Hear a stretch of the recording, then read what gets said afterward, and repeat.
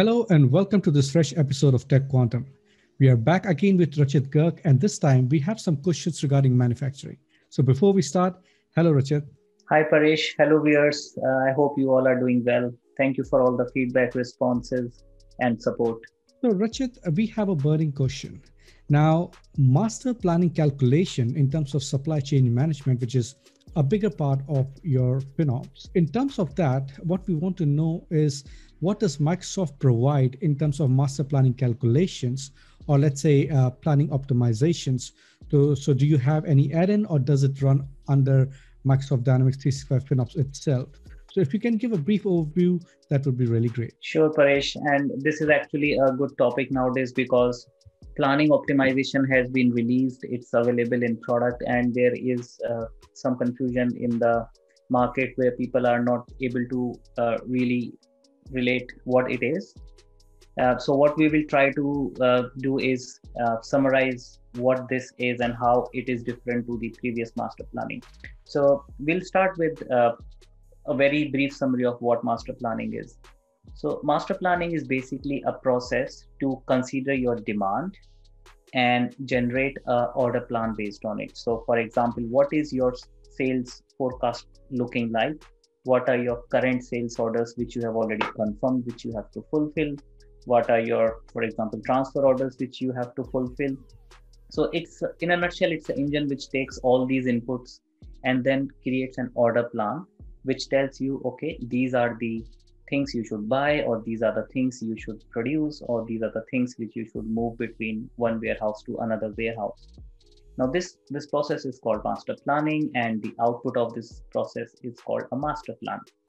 What used to happen till now is that this whole process of complex calculations and generation of order plan used to run within Dynamics itself. So Dynamics FinOps or the previous versions AX 2012.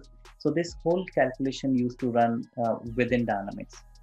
Now with the release of planning optimization, what Microsoft has done is they have taken this complex calculation outside of finance and operations, which means the load on the database, the load on the AOS server has been taken out, and it has become a service which is running in Microsoft Azure.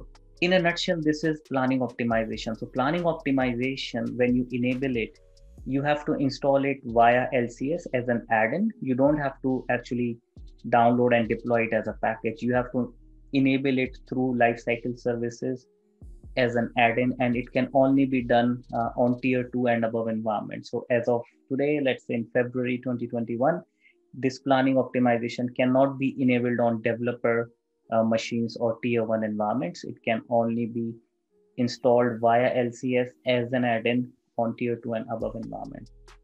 So this is on a high level planning optimization is, Paresh. So what I could understand is that you definitely have a planning optimization engine which runs out of Dynamics 365 FinOps, maybe to increase the performance.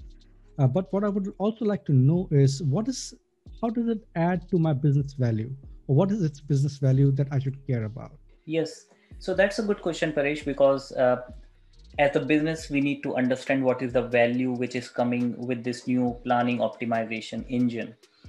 So what used to happen in past was that this process of order generation or order plan generation used to run as a batch process at night after business hours, so that if this is running, it should not make the system slow. And because it was all running within Dynamics, it used to take a very long time, and that was one of the reason it was scheduled as an after office hours process, and next day in the morning the business users used to come and review and take some decisions. But now with this planning optimization running as a service in Azure, it's very powerful. It's called hyperscale, which basically technically has a very deep meaning inside it. So Azure experts can understand what hyperscale means, but just keeping it short here, it's an hyperscale service which gives you a very powerful platform to run these complex calculations.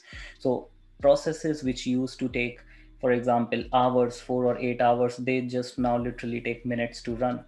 It depends like customer to customer or the volume of data, but it has really cut down the time which used to take to run master planning.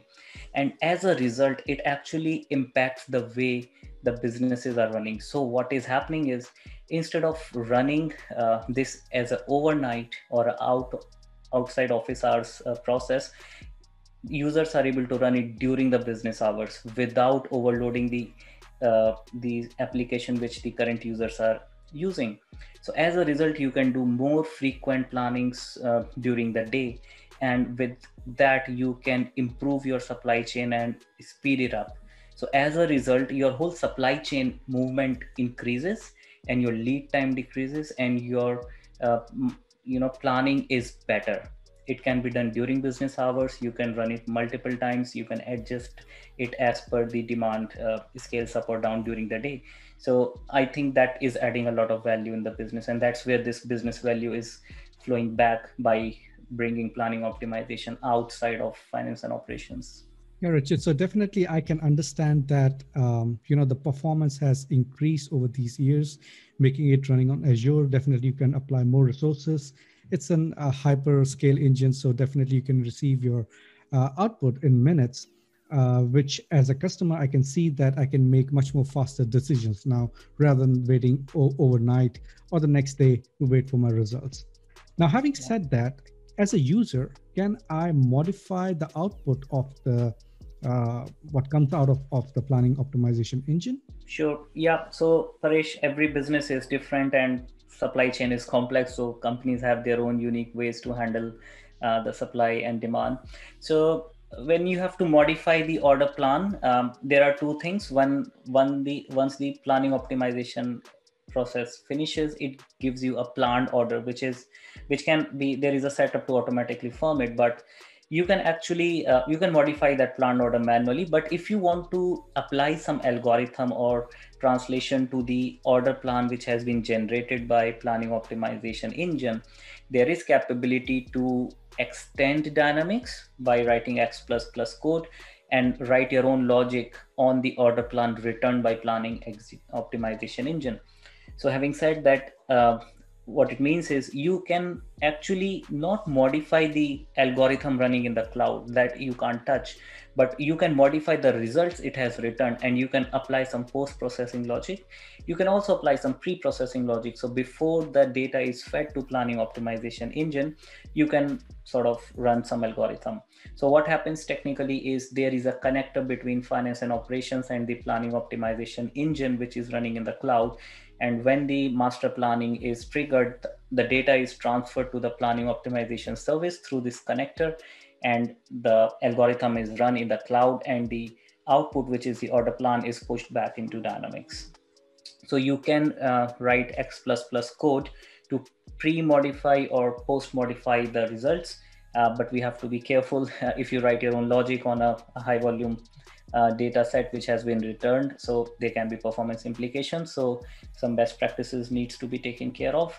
And we also have to be mindful that planning optimization is a service which is running in cloud, and it's not only for finance and operations. So future could be that this service is taking input from finance and operations and also from other systems which are in your application landscape, which can feed some demand forecast or sales forecast to this engine. So the future looks more attractive with this service. I think that answers the question. We can definitely modify it, but we should also be mindful that planning optimization may cater to various applications down the road.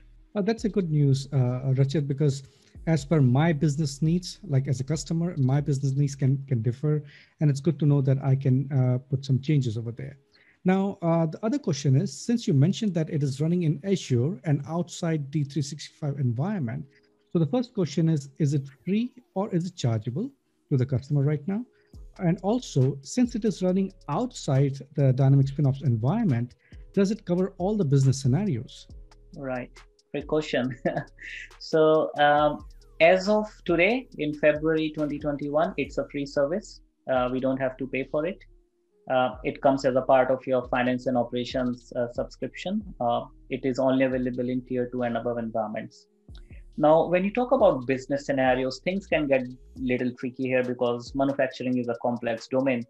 So what Microsoft has actually done is, I'll quickly share my screen. They have, if you can see my screen, there is an article on Doc's site. I will share the link with the viewers. This is a fit analysis page. And what Microsoft has provided here is a list of features, what are covered in the current planning optimization algorithm, and if features which are not covered, when they will be made available. So here you can see, for example, coverage groups within actions calculated enabled will get available somewhere in October this year, but there are some features which are coming in April this year. So if this is a long list, it also tells you which scenarios are supported. So for people who are into manufacturing domain and who wants to read more about various scenarios, what's available now and what's coming further this year, this is a very good reference and landing page to kickstart and build an understanding of what's available as of today and what's coming further down this year. Yeah, that's a great resource, Rachit. Please do share that link and we'll provide that in the description of this video. Now, this is the last question. If I want to know more about this particular optimization engine, where should I go and look at? Sure, Paresh. So Microsoft Fast Track team is doing tech talks on these topics. So there was a tech talk done actually last year on the same. I will share the link, which viewers can go and watch. And there is a tech talk happening this week from the Fast Track team, and it should be made available on the Fast Track page most probably next week. So I would recommend people who want to explore more into this area, go and watch that tech talk, which is a full detailed 1 hour presentation, which takes you through a journey and deep dive of the architecture. Thank you, Rachit. And to all our viewers, all the things that we just discussed in this video, we'll try to provide those resources in the description below, and you can definitely go ahead and check it. I hope you got a good overview. Well, definitely manufacturing is a complex subject. We'll keep coming with new topics over here. And if you have any demands, please do write us in the comments and we'll try to bring up in our next video. For now, we'll just say bye. Thank you. Bye for now.